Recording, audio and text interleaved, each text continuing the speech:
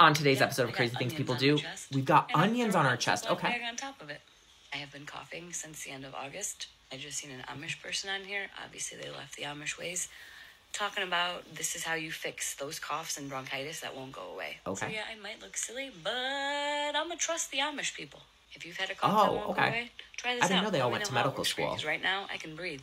I'm Ethan, I'm a pharmacist. Let's talk about it. So how could this hypothetically work? Onions contain sulfur compounds which give them that distinct smell. So when you cut or crush an onion, it releases those smells into the air. And so if you place those onions on your chest and you're breathing in those fumes, possibly help open your nasal passages to make you breathe. But a lot of times people just wrap them up in a warm cloth. And it's not the onions, but the warmth itself that has a soothing effect on your respiratory system because it helps your muscles relax and ease your coughing. But again, we're talking about hypothetical. This is why it doesn't work at all. There is no scientific or clinical evidence that it works. So while eating onions are so beneficial for your health, these beneficial compounds, they work better when you eat them or inhale them, but not when you're applying it to your skin. Also, onions can irritate your skin, especially if you have sensitive skin, because the strong sulfur compounds that give onions their smell can actually be irritating if it's left on your skin too long, which all you're gonna end up with is redness and a rash. You're actually looking for ways to manage your cough. Do warm fluids, honey, steam inhalation, or medication, so like guaifenesin for a productive cough, or dextromethorphan for a dry cough.